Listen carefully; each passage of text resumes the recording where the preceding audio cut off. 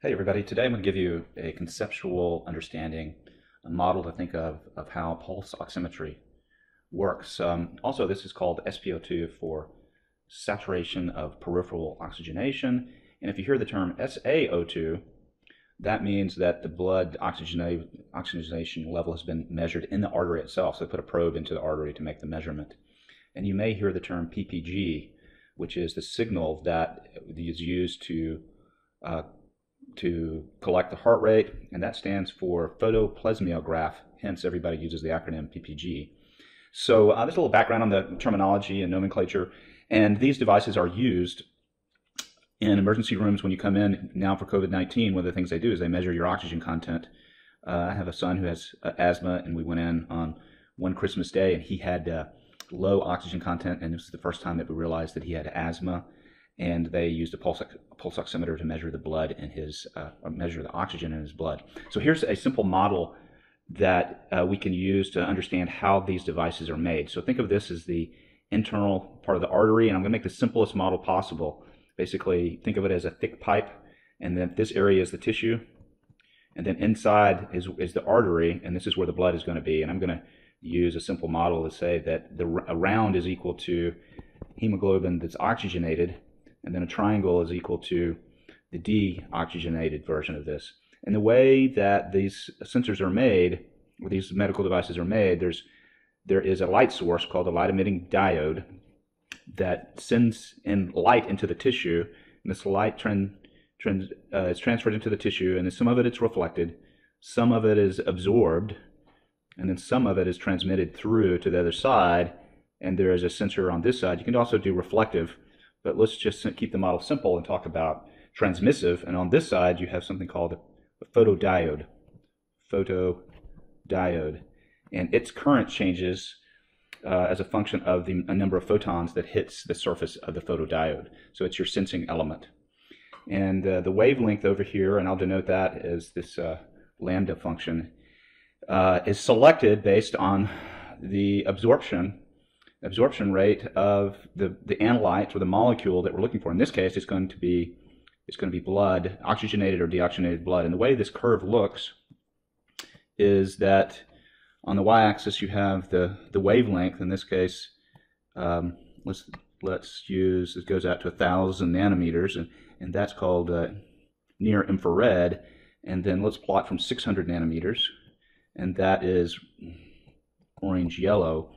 And the way these curves work, I kind of think of them as a crossing X. There's a slight hump, and then you have a curve like this, and then you have another curve that goes like this. And this point right here where the absorption rates, and this is the absorption rate as a function of wavelength. And this point is called the isobestic point. And these curves represent the absorption of light by either deoxygenated or oxygenated blood.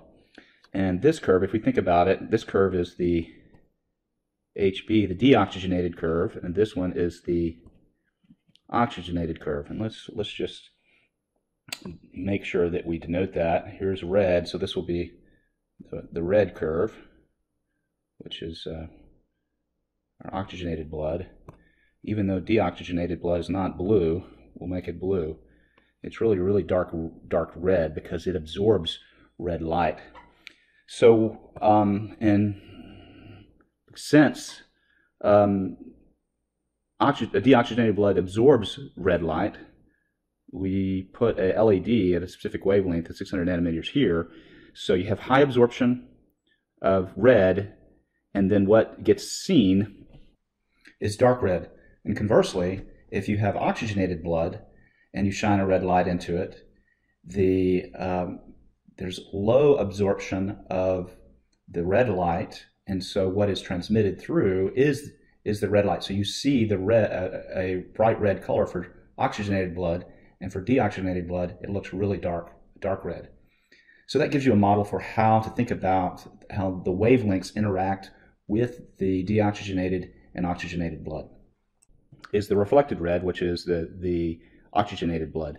And vice versa, over here you have about 940 nanometers. This is called the IR channel, and this is called the red channel. for IR, venous blood or deoxygenated blood looks really dark red, and so the IR is absorbed, and then, the red is absorbed, and what's reflected is the IR. So that's this point out here at 940 nanometers. So you really use two different wavelengths to do SpO2, and you could use one wavelength to make a heart rate measurement. So if you pick up the signal at the photodiode, it looks like this. And so this is the intensity of the signal versus time. And if you find the peaks here, then this will give you the heart rate. And I'm asking you to do this in your project, so you'll do that. But what I'm trying to give you a background here is on why two LED channels are used for SpO2. The data that I've given you has both red and IR information. So if we kind of take this one step further and say, what happens in this tissue model? Let's do the tissue model, and let's put on the x-axis D, and then we'll have intensity here, and then what happens is absorption, as depth increases, there's an absorption and it's exponential decay. And let's call this first part the tissue part, and then our simplified model, it reaches the artery, and then actually there's a different decay because it's a different material. And so these decays are called, it's a famous equation called the Beers-Lambert absorption equation. And so the intensity at the beginning is equal to the intensity, the measured intensity, and it's an exponential decay. So it's e to the negative, and it's alpha, which is the absorption, which is wavelength dependent, the concentration of the analyte, in this case deoxygenated blood or oxygenated blood, times the length.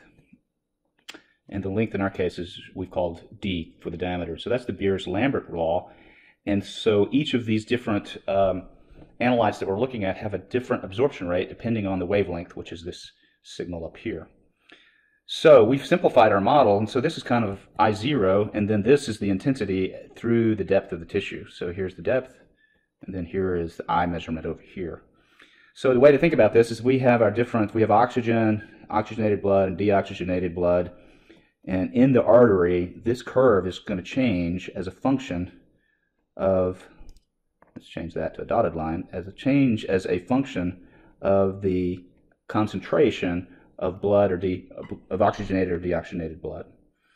So empirically, what has been determined, and this is over many years, initially they tried to measure oxygenation just using the ratio of by measuring this curve here by using one wavelength, but now we use two wavelengths, and it took maybe 30 years to really come on to this idea. And this is what is done in medical devices. They use an equation. SpO2 is equal to some constant, and I think for our device it was around 130 minus R times 30. So this is the equation that's used. And then R is defined as the absorption of the red AC over, let me move this up so we can see, divided by the absorption of red DC values over absorption of IR AC divided by absorption of IR DC. So that's a little bit confusing. It's called a ratio of ratios. It's a double ratio, and why is that done? So if you just used one wavelength, the concentration could change based on volume. If you think about it, right? You just have an increased volume, and this happens in the arteries, the volume changes. So you need to have something that is normalized to volume, and the way to do that is to have a second measurement that is of a different wavelength, and so the change in volume cancels out, and what we're dealing with is the ratio of really a change in the oxygenated, looking at the change in oxygenated blood over the change in deoxygenated blood. And to make this come even a little bit clearer, let's think about this R in this equation up here for SpO2, is that if you have, for example, an increase in, let's do it over here, I think it'll be easier to see. If you have an increase in deoxygenated blood, and what this really means, you have more red absorption, red AC absorption. And I think we used A as the number. So remember that in our curve, actually deoxygenated blood at 660 nanometers, it absorbs red, and so it looks dark. So if we have more absorption of red AC, this means an increase in R, because this value is increased here, which leads to, if we increase R, we're subtracting that, which is a lower SpO2. So that intuitively makes sense and agrees with our equation. So to summarize here, there's a simple way to think about SpO2 measurements and optical heart rate measurements, is that we have the LED, we have the photodiode, and then we have the absorption curves. And something I need to point out here is that how are the AC and DC measured? And this we'll be asking you to do in this project, is that this is the AC. From the baseline up is the AC value. You can think of it as the distance between the trough and a peak. And then the DC value is from the trough down to the zero value, the baseline. So that's the DC. And to kind of make this a little bit closer to what happens in the real system, is if you have, we over here said that if we had an increase in deoxygenated blood, absorption of red AC would be higher, and that means a higher R, which is a lower SpO2. So these changes in AC look something like this. So if we had a change here, then change in our analyte, our oxygenation or deoxygenated blood, we may get a curve that looks something like that. So the AC value has changed. So really what we're measuring is this AC over the DC. And I hope that gives you some conceptual understanding of how SpO2 devices are made. And we'll be using some of these concepts in your project to measure the heart rate as well as the SpO2 with the data that I've given you. Until next time.